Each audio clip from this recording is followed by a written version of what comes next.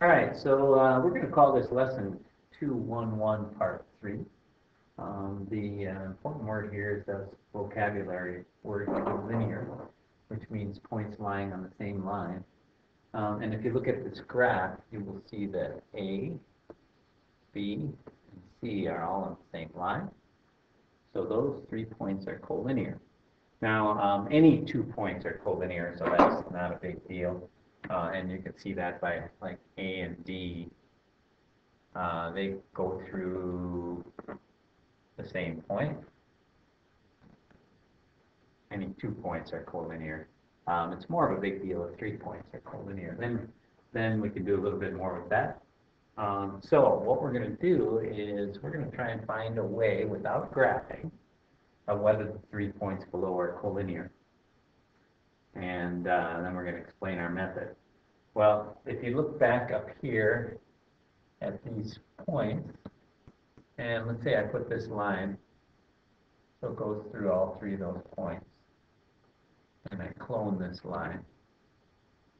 Notice that the line that goes through those 2 points, say is that one, and the line that goes through those 2 points, that one,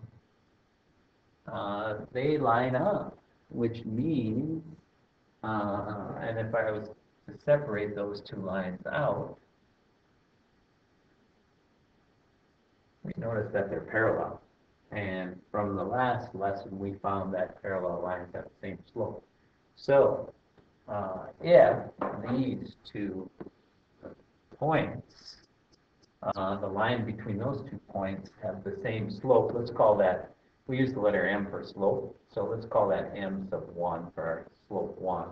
If that's the same as this slope between these 2 points, m sub 2, then we know that those 3 points are collinear.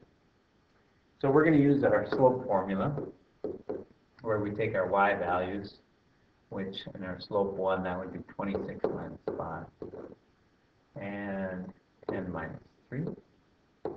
And that's 21 divided by 7, which is 3.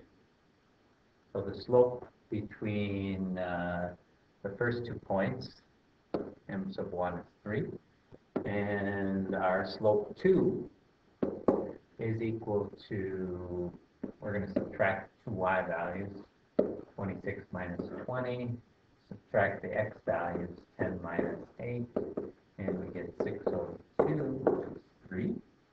And since our 2 slopes, our slope 1 is equal to our slope 2, we know the points are collinear. All right.